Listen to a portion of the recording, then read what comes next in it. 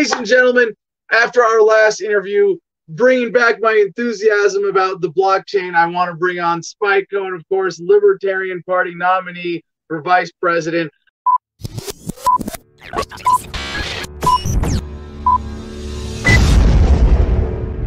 I never lost any enthusiasm. I've been having a lot of fun with hashtag Let Her Speak this weekend. Oh, yeah. In the Libertarian Love Train. Hashtag no Libertarian under 1K. It's been a lot of fun. But if anybody in the Adam versus the Man audience has any lagging enthusiasm about campaigning in 2020, Spike Cohen is going to fix that. Am I right, Spike? That's what I'm here to do, Adam. How are you doing?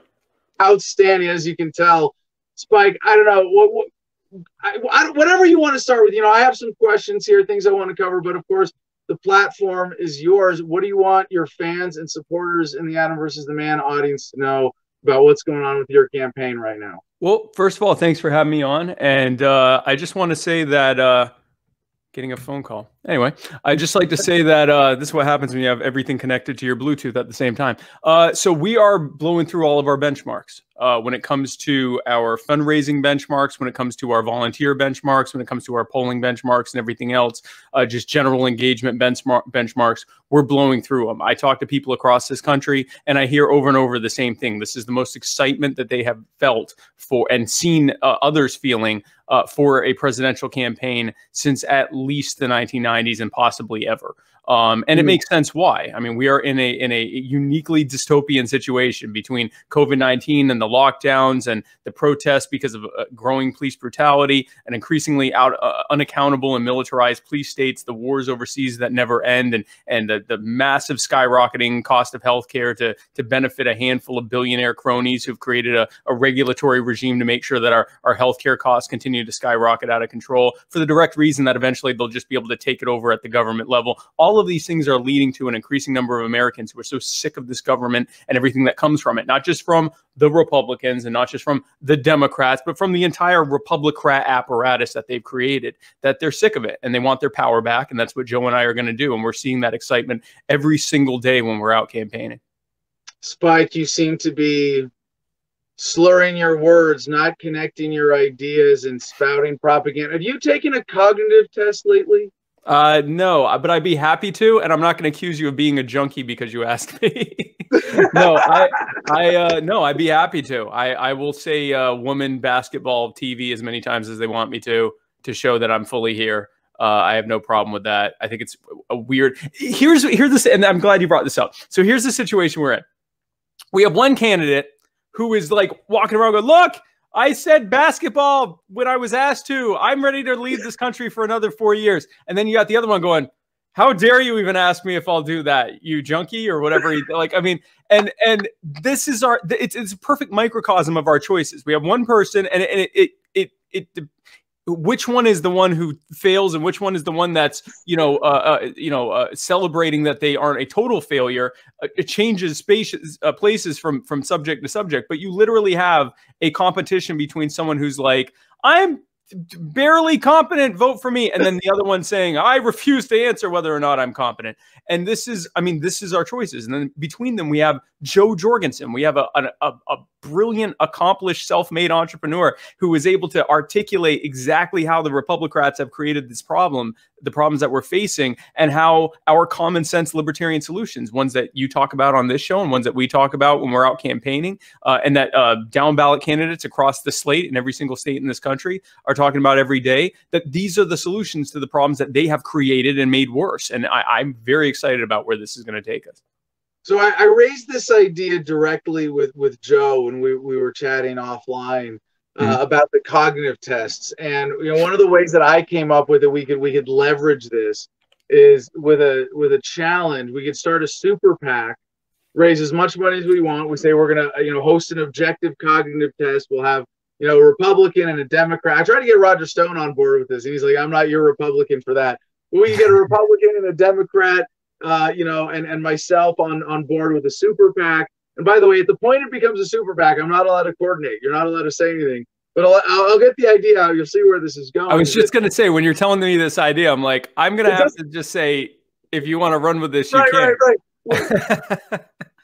if you want to take a cognitive test in a way that really embarrasses the other candidates, blink 3 times. Yeah. So, but no, obviously we're in the realm of like just brainstorming this idea. There's Right, no right. we see the legal barrier in the distance of coordinating, and we're respectful of that, as dumb as it is. I will say the idea of having 3 candidates take a cognitive test and whichever one does the best gets all the money. I think that just in the abstract, that's a fantastic idea. Now, if you decide to do it, I can never talk to you again. But if you, well, we can accomplish it with a super PAC where the super PAC just says, we're going to take all of the money we raise. We're not going to give it to the candidate. Right. We're not going to give it to a charity of their choice. No, none of that. All we are going to do is use that money to broadcast the results. Win, lose, or draw, whatever they are. You want to know how smart your presidential candidates are? You're just saying who won the test or what the results were of the test. Listen, we're past cognitive tests when it comes to Joe. She got bitten by a freaking bat on her way to the airport and did not skip a beat. Okay. She goes, she's bitten by a bat. She goes, I think I may have been bitten by a bat. Oh, well, off to Pittsburgh. And then she goes, flies to Pittsburgh, takes her first in a series of rabies vaccines. And meanwhile, she's feeling fine. We have no reason. Chris, thank you. I'm so happy to hear about Maryland. And we have some, I don't know if the press release is out, but we have a press release coming out about another state that we were wondering about anyway, I'll let the press release come out. But we have some other ballot access related news that everyone's going to be happy about. I believe it's today that it's coming out. I may have already said too much. But anyway, so Joe, she gets bitten by a bat. She goes, I think I may have been bitten by a bat. Let's get to Pittsburgh. And so she goes, they get in the plane. They're on their way to Pittsburgh without skipping a beat. She goes and gets her first in a series of rabies vaccines. So I guess it's like over the course of several days, you have to get these vaccines. So she gets the first one and then she's off to the races with her event. So I think there was like one of her events that had to be rescheduled or something like that because she was bitten by a bat. So, I mean, this is the kind of woman that we are looking at to be the next president. This is someone that a wild animal attacks her and she's like, I guess I'll need a shot for that. Where's the next event? Like this is the kind of grit that we have at the top of the ticket. If it happened to Donald Trump, he wouldn't stop. He wouldn't shut up on Twitter about how the bat was a demo. We couldn't talk. He just played the victim card. We couldn't talk about anything else. If it was Joe Biden, he'd probably feign as the bat was approaching him. But yeah, this is. It would be the bat. No, if it were Joe Biden, he'd be like grab the bat and start sniffing it or something. And Donald Trump would go into his bunker, and we wouldn't hear from him for like a month. And he would deny that he was bitten by a bat, even though there's video footage of him getting bitten by a bat and it get caught up in his hair and all that. And then, but it didn't happen. It didn't happen. It's fake news about the bat. Our candidate gets bitten by a bat and it's like gets brushed off like she has the cheat code. And she's just like, okay, let's go on to the next thing. Now we briefly talked about me getting maybe like scratched by a pangolin in solidarity, but I don't think we're going to do that. It's actually illegal. But so no, I mean, she's fantastic. Like, I mean, you look just the sheer grit of someone to like that to happen and they just brush it off like it didn't even happen. And then she mentions it like a week later as an afterthought. Oh, by the way, I'm not gonna be able to do this event because I have to get my rabies vaccine for the day because by the way, I was bitten by a bat, whatever. Like, oh, okay. I didn't even know about it. Like that's how not a big deal it was to her that it was just like, bit by a bat, whatever, that things happen. So now it's everywhere. Hashtag Batwoman. so Spike, I understand one way or another. Yeah, if it is by super PAC, we as soon as we put ink to paper on this, we can't do anything that would cross that line of coordinating spending. But whether it's this idea or not, I really do hope that you and Joe and the movement can capitalize on this. This is a really strange situation that we find ourselves in. And it's not just that we have the advantage of having a female for all the people who want to play identity politics, bullshit, but it's in the face of a contrast to two men who have been offensive in their sexual conduct. And that's the thing. So it's not just that she's a woman, it's that you have two possible / probable rapists and a woman who also has no allegations of rape against her. Spike, I want to, I don't even want to bring in the R word for not just triggering people, But like suspected, no. Well, I don't care. What suspected, it doesn't matter. Look at what we actually factually know about what they have said and done and admitted to in public. And I mean, at some point, you see enough of these little videos of what Biden does sniffing kids' hair. There's the one where he moves the girl's hand to his crotch, and you're just like, no. There's no excuse. But it's not even that. It's that they're both freaking incompetent at this point. Like verbally, they like Donald Trump. Like 4 years ago, he was good. 4 years ago, he was clever. Even he really talked. He was good. You got to admit, 4 years of being president or whatever, 3.5 now. He's lost a lot. Declined. There's a lot. Biden can't put sentences together. Yeah. Can we just get a side-by-side objective cognitive test? Well, and that's the thing. It's like, here you have someone that doesn't have videos of them making children really, really uncomfortable in public. Keep in mind, this is what he does with children with news cameras everywhere. On camera. In front of their parents. Like, yes. But this is what being unaccountable leads to. When you have had decades of being able to do whatever it is you want with anyone, both on the micro level directly with them and on the macro level of doing it to an entire nation or doing it to other foreign countries in the form of your war policy or whatever else, you reach a point where you're like, I can do whatever I want. There's a good chance that he wouldn't act any differently whether the cameras are there or not, because he's just that unaccountable at this point. And that's what unaccountability leads to. And that's why people like this need to be toppled. We need to dismantle them and the systems they've created. And we need to put the power back in the hands of the people where it always belonged, so that we don't have to live under the rule of sociopaths, people that rub elbows with someone the likes of Ghislaine Maxwell and Jeffrey Epstein as just some casual thing, like, oh yeah, we're kind of friends with this pedophile rapist who has an island for raping children, and there may or may not be proof that we were involved in it. But like, I mean, the fact that you'd even be associating in the same circles as someone like that just demonstrates that these people don't care what anyone thinks, because in their mind, they have convinced everyone you have two options and we're both like this. So you can't even factor the fact that we're scumbags in. You can't factor the fact that we're incompetent in. You can't factor in the fact that we can barely form a coherent sentence between the two of us at this point, because we're both that way and you have to pick one of us. That is why the whole vote thrown away narrative is so crucial to them, because if they can convince people that, yeah, maybe those other sides sound better or whatever, but really you're just throwing your vote away. That's why we need to get Joe on the debate stage, because that completely rips away all of that. That is the emperor has no clothes moment. When you have Joe up there in between these two fools who are so emblematic of everything that is wrong with government at the federal level, it's going to be a no-brainer. Not only is it going to be obvious that she's not a vote thrown away, but it's going to be obvious that voting for them is a vote thrown away, that she's the only competent one up there. She's the only one who's ready to lead right now. So I think it is absolutely crucial to have her up there. And then our message, jumping off of that, of our actual candidacy, is the message behind our candidacy, which is that you are the power.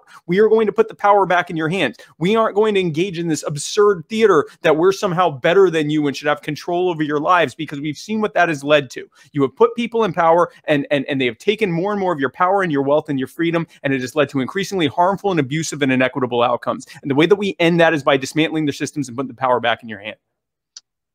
Beautifully said. Now we're going to take some comments from the audience after a minute here, but I got one more question I got to ask. What's been the most rewarding part of the campaign so far? Oh, that's an easy one. Seeing the look on people's faces. It's actually a two-part thing. Seeing the look of hope in people's faces. When I've gone to Black Lives Matter rallies, when I've gone to protests, when I've gone to just going out and talking to people at like parks and going out to college campuses and things like that, and seeing that aha moment, when they realize that you have to consider, these are folks that are often hopeless and think that no one, when you reach a point where you're actually protesting in the streets and don't care if stuff gets burned down, it's because you're in this dystopian thing where it's like, no one cares about us. No one in power cares about us. All we can do is agitate till someone demonstrates they care.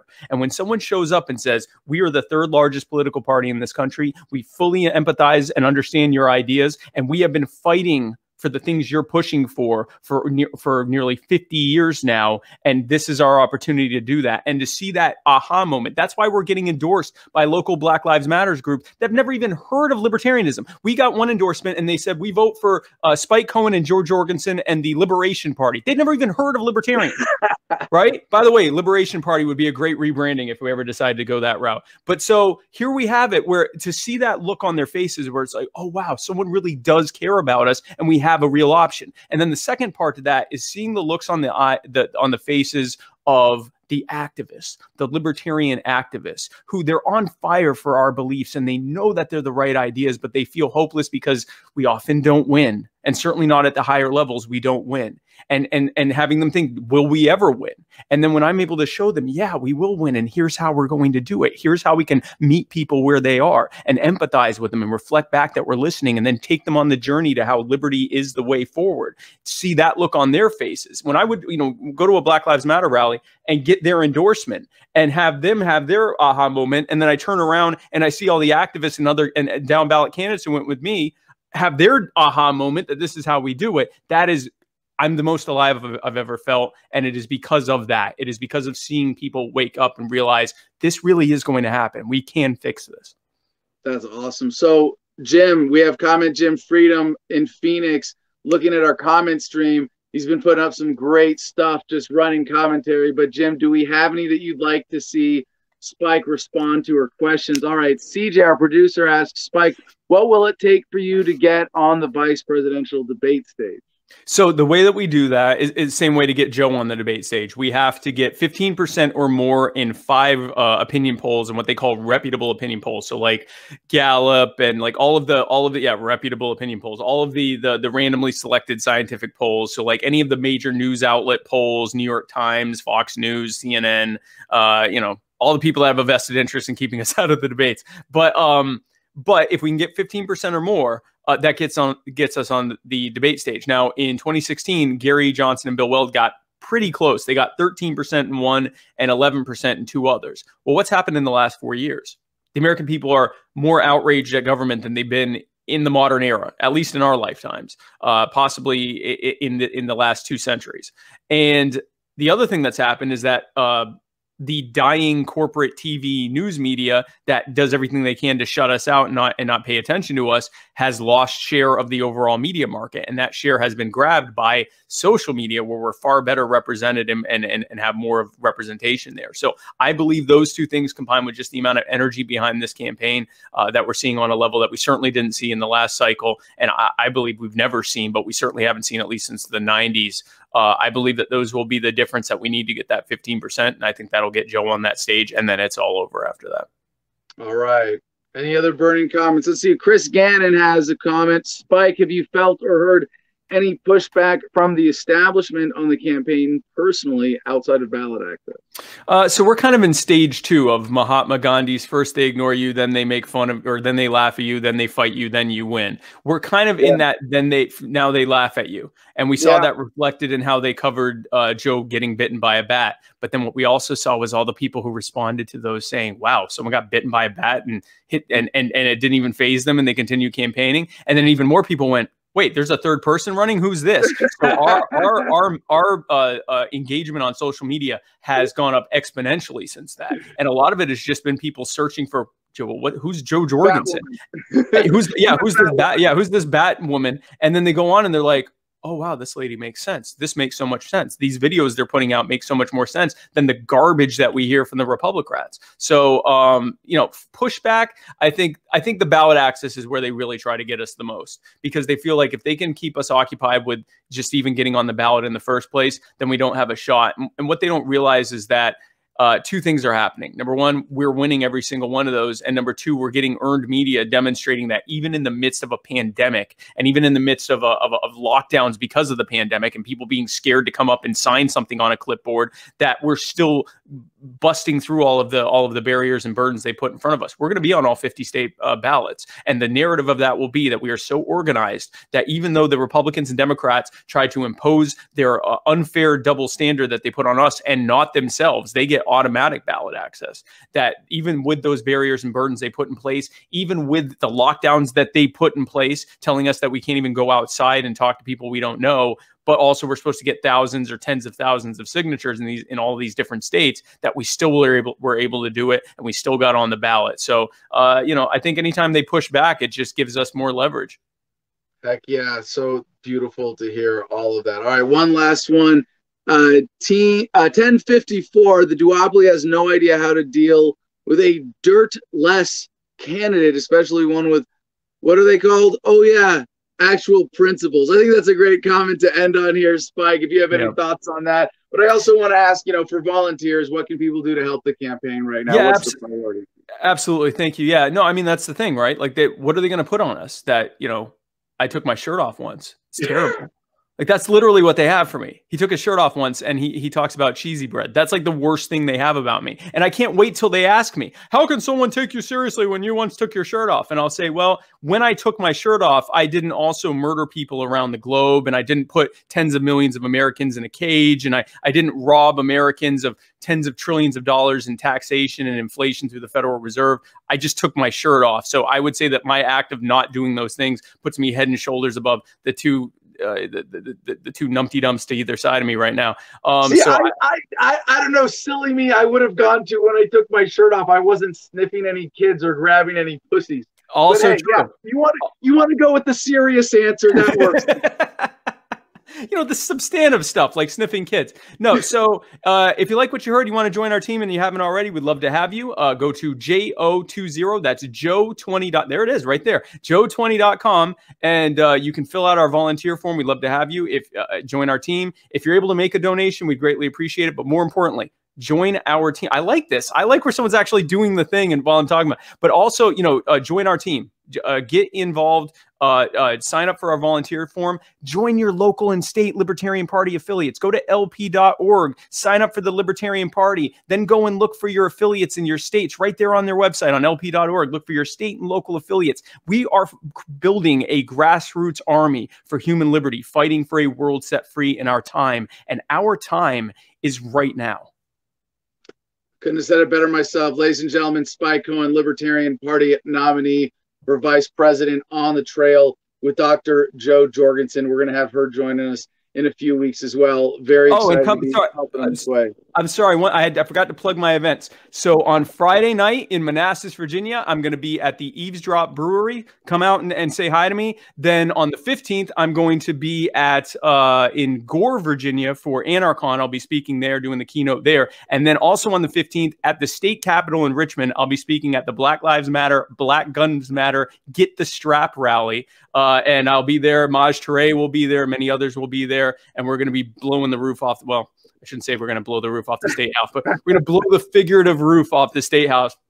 I don't know, but yeah, we're going to be there talking about gun rights and all sorts of other stuff as well. And so that should be good. We'd love to have you there. And then starting on the 19th, I'm doing a 3-week bus tour all through the Western states, starting in Cincinnati. We'll be putting out more details because we're still working out the specifics there, starting in Cincinnati, ending in Seattle. But yeah, on the Friday, the 14th, 5:30 at the Eavesdrop Brewery, come out and hang out with me. I'd love to have you.